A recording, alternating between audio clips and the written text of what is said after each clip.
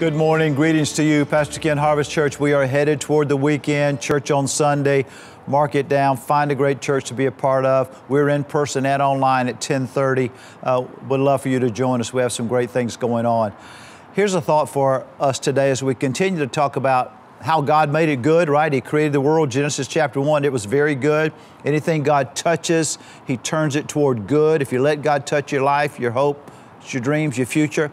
But then we said, who messed it up? Well, Adam and Eve sinned. They made a choice to move away from God. They chose to go their own way. When they did, it created a self-consciousness. Everything was about me and mine. But also there was another loss in the fall in Genesis 3. Verse number 9 and 10, it says, and God called out to Adam, because now they're gone. God calls out to Adam and says, where are you? And Adam says, well, I heard your voice in the garden. I was afraid. I was ashamed and naked, so I hid myself.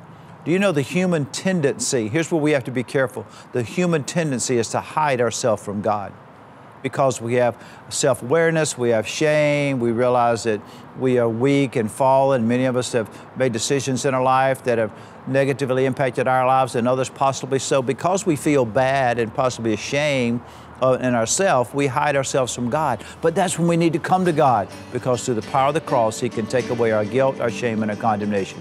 Let me pray with you about that. I'll be right back. Will you pause and pray with me a moment today? Because I recognize all of us have a level of shame and guilt and condemnation in our life.